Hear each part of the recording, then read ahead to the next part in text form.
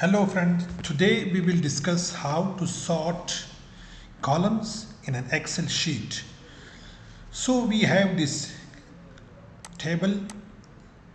I want to apply the sorting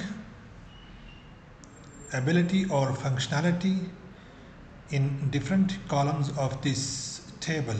First of all, I would like to sort this table with the data in this column. First of all, I would select the first row and then apply the filter option. Now you see that an arrow sign has created on each cell in this row. Now I want to sort out the values or the data in this column. I would click on this arrow sign and then there are options. The first one is sort smallest to largest. That means in the beginning the smallest values will be written and then be followed by the largest ones.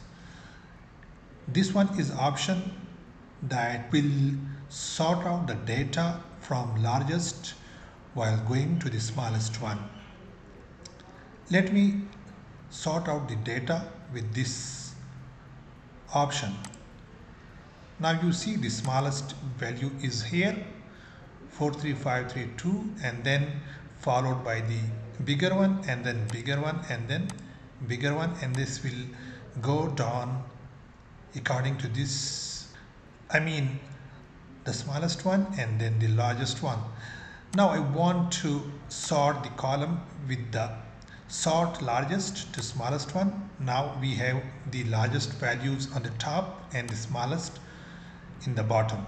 Now I want to sort this table with this column, with names that does not have numbers. Sort out the values from A to Z.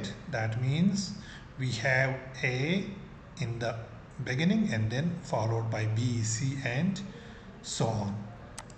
I want to sort out with this option, sort Z to A. The letter alphabets in the first and then followed by the earlier alphabets. A, B, C.